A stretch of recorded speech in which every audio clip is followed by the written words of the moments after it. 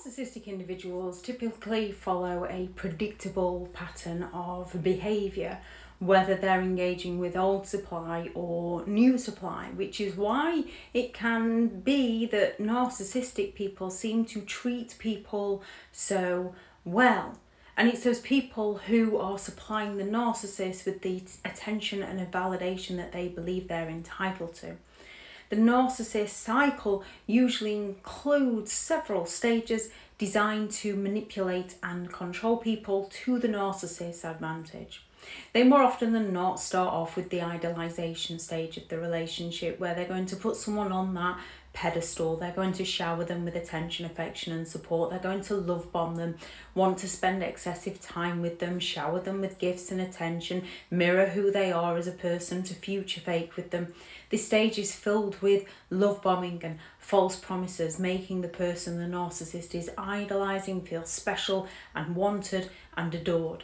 The narcissist creates a fantasy of perfection, leading the supply to believe that they've found the ideal friend, the ideal partner, somebody who truly understands them.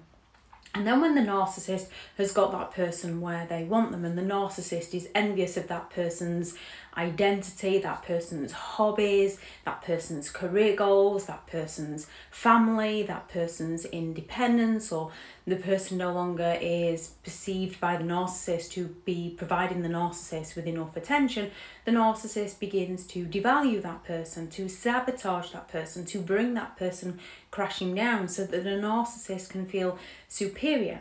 Once a narcissist has secured their supply's attention, the devaluation stage often begins.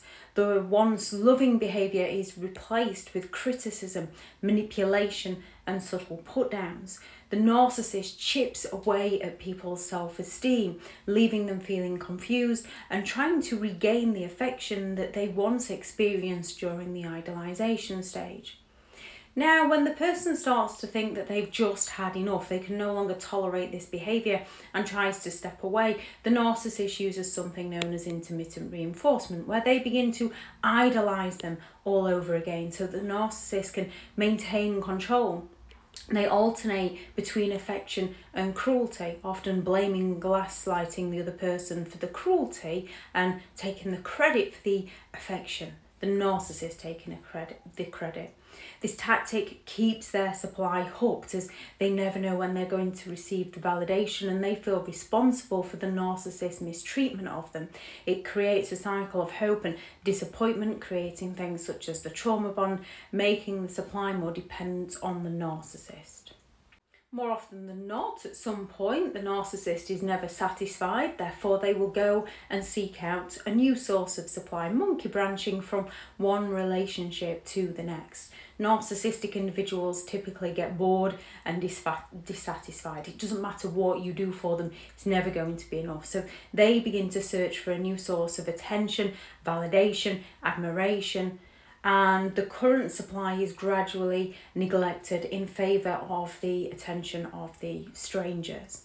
Once the narcissist has secured a new source of supply, they often discard, usually temporary, discard the old supply.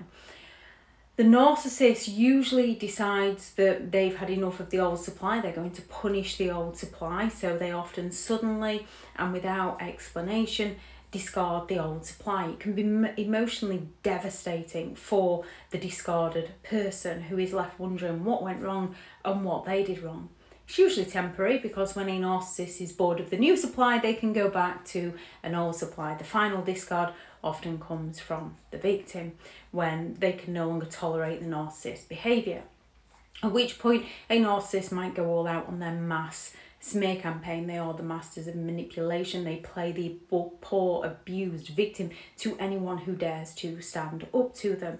The narcissist starts a smear campaign often before the relationship is even over, but they sort of do it in a way where they're feigning concern. They spread lies, they distort truths, they manipulate situations to destroy their supply's reputation so that the narcissist can keep theirs intact, so the narcissist can play the martyr, so the narcissist can avoid accountability. And if they believe that supply is doing well without them or has something to offer them, the narcissist will go back for the Hoover, which is the term named after the vacuum cleaner brand Hoover, because they come along to suck you back in, to treat you like dirt, to then discard you all over again. Narcissists can attempt to hoover their old supplies back into their lives, be it their parents, their friends, other family members, co-workers, ex-partners, promising change, promising to go to therapy, rekindling old flames, trying to reminisce about the good times, bringing back the idealization stage.